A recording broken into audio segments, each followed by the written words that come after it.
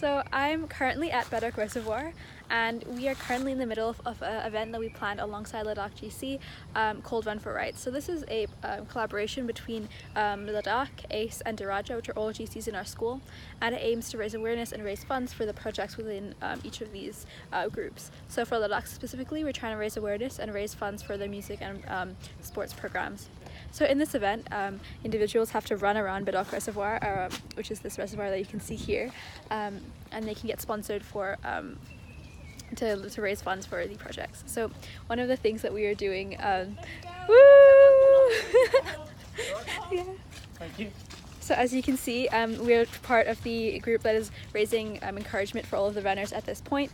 And I think this event and its experience has really taught me to think more about Learning Objective 3, which is how to coordinate and organize CAS events. So our Ladakh GC personally was in charge of coordinating logistics, which meant we had to realize how to transport all of our materials to the reservoir, as well as organize all of the individuals who are here working alongside the event.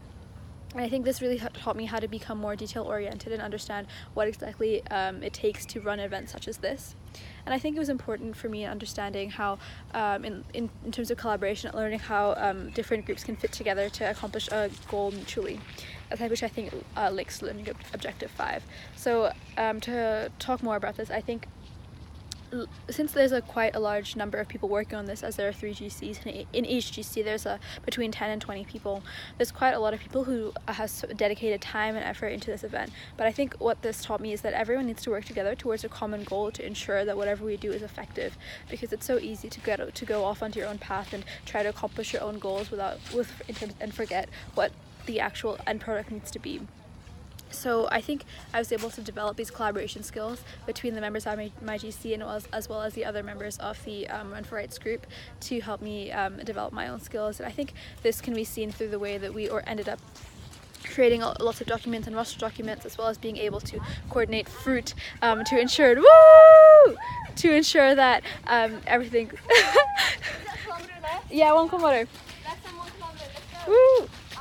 So I think that really helped me develop myself, and I think I was able to further see the importance of collaboration in an event such as this. Finally, I think this event has linked towards Learning Objective 7, which is understanding the ethical implications of our actions.